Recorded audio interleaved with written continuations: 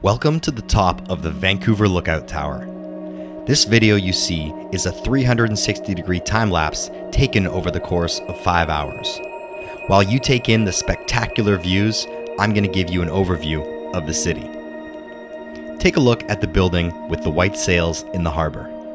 This is Canada Place, home to the Vancouver Convention Centre, Vancouver's World Trade Center, and the virtual IMAX experience Flyover Canada. Behind Canada Place, across the water, you'll see the North Shore Mountains. There are 3 main peaks that attract visitors year-round. From left to right, you'll see Cypress Mountain, Grouse Mountain, and Mount Seymour. Grouse Mountain is the closest to the downtown core, and after a 15-minute gondola ride to the top, guests can enjoy lumberjack shows, grizzly bears, fine dining, and a lot more.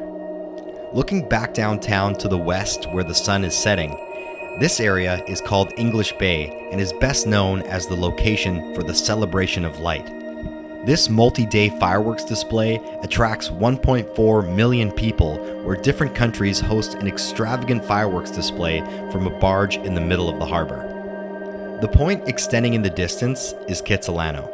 This area is mainly residential, with the University of British Columbia located on its tip. Left of Kitsilano and back closer inside the downtown core, you'll see the domed roof of BC Place, home to the BC Lions, large events, and the opening and closing ceremonies of the 2010 Winter Olympics. Following the 2010 Olympics, BC Place was closed and an innovative retractable roof was installed. It is currently one of the largest of its kind. Further left, you'll see a large red high-rise just a few blocks from us. The area surrounding this building is the Gastown District. Gastown was Vancouver's first neighborhood and was named after a steamboat captain called Gassy Jack, who opened the city's first saloon. The town soon prospered and quickly became a happening neighborhood filled with entertainment. Today, Gastown is a trendy neighborhood filled with great bars, restaurants, and boutique shopping. We hope you enjoyed this virtual overview of Vancouver. For more virtual experiences, make sure to check out our website at movesmedia.com.